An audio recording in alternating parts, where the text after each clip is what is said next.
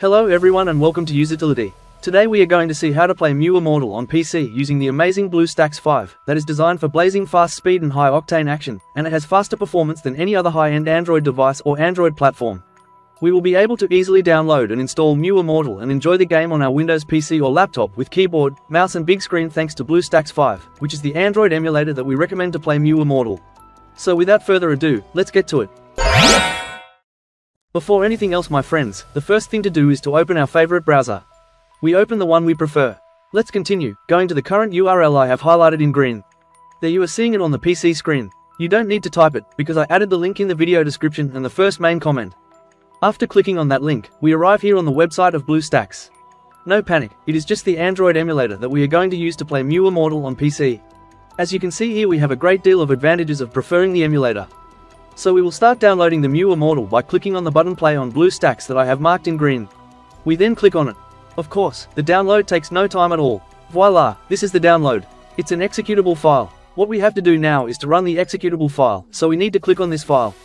Windows 10 users will be asked for permission to allow modifications to the system. We said yes. I reduced the internet browser to find the installation software better. The installation software is very simple. It contains a couple of choices, install and setup path. I am going to explain what setup path actually does. We purely simply click on it. Therefore we realize that we have now here the path where the emulator will be installed. If we have to vary this directory we are required to click on the Browse option, so we select another directory and install the emulator wherever we desire. To keep it simple, just leave it as it is. Then, I click on Back. Therefore I just click Install. Fantastic. The setup begins and it is going to move forward together with the download of these MB that happens to be displayed on the computer screen. As you save it on your hard disk, it might possibly be more or less megabytes. The download rate could go faster or slower, subject to your connection and according to the speed capacity of the emulator servers. At the moment they're running quite fast. The download is finished, and now it proceeds with the installation phase. With BlueStacks 5 you can even reduce RAM usage with a single click. Especially useful if you ever face performance-related problems. In addition, you can activate Eco Mode to enjoy 87% reduced CPU usage, 97% reduced GPU usage and easier multitasking. As you can see, BlueStacks 5 is built to provide stability and performance during long gaming sessions. The installation has already finished for me. At this time, the emulator happens to be started immediately. As you can see now, at the bottom of the screen, there's a progress bar which will advance to the right, and when it gets into the finish, the emulator will be launched for the very first time. Indeed, the emulator is already started, there for the first time. Before we continue, as can be seen, it made two icons here on the PC desktop. The BlueStacks and BlueStacks multi-instance. Note that the BlueStacks icon will be the only one we are considering. Each time we are planning to launch MU Immortal on our laptop or computer, we double-click this specific icon and use the emulator. The BlueStacks multi-instance icon allows you to launch multiple emulator instances. And with BlueStacks 5's new improved multi-instance manager in Eco Mode, players can run more game instances faster and with less lag. Let me make the following step, which is actually a must, and that is to begin to browse the Google Play Store. To execute this we will go there to System Apps, we click on, and we'll mouse click on Play Store. As you can view the Google Play is started. Right here we must sign in. Presently the moment we're right here, we are required to do this next phase which is absolutely mandatory. So we just click on Sign In. At present it shows Checking Info. It could in some cases get stuck in Checking Info, and it isn't going to proceed. In this case, you should attempt to connect to your account after a few hours and it will very likely be corrected. At present we can insert our username and password.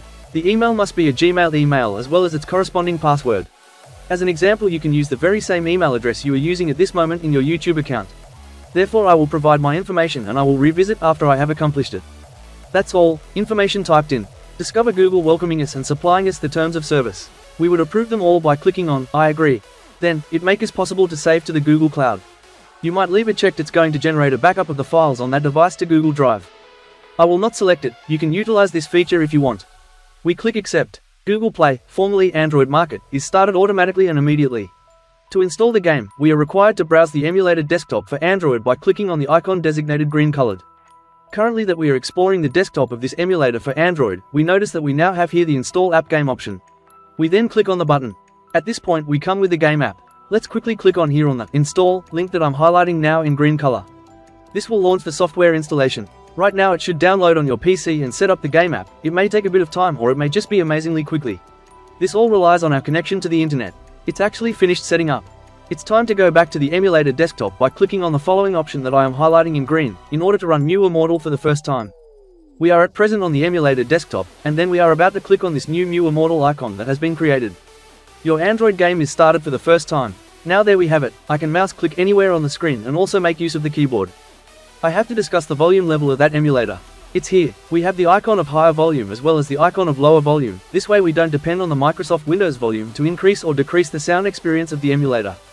As well as to take pleasure in the experience to the maximum, we should turn on the big screen, for which we have two alternatives. That is actually the first one. We mouse click on this icon, which I am basically pointing out in green. Then the monitor is maximized, coming with one border at the top, one on the right side and one at the bottom. In case that we like to experience the app in full screen, we click on that game icon. And we might at present be experiencing and enjoying the game app in full screen mode. To escape the 100% screen functionality, press the F11 key. And we'd at present play in regular computer screen mode. From now, I am on the way to present you the keys mapping, which is surprisingly exciting. This way we may be ready to utilize the video game much more effortlessly. The very first thing is to click this app icon.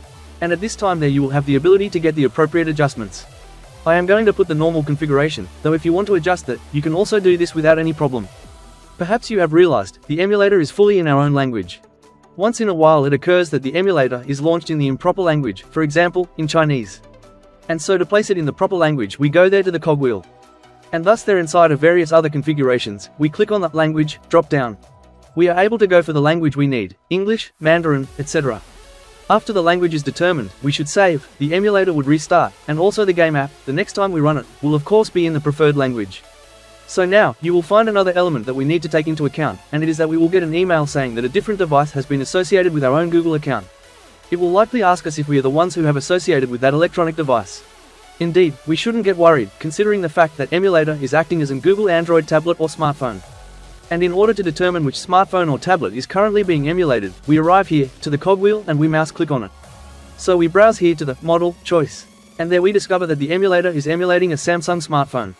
And so we're going to receive an email saying that a new Samsung device has been connected to our Google account. This is it guys, so much for that video tutorial. I believe you liked it, specifically that you found it handy.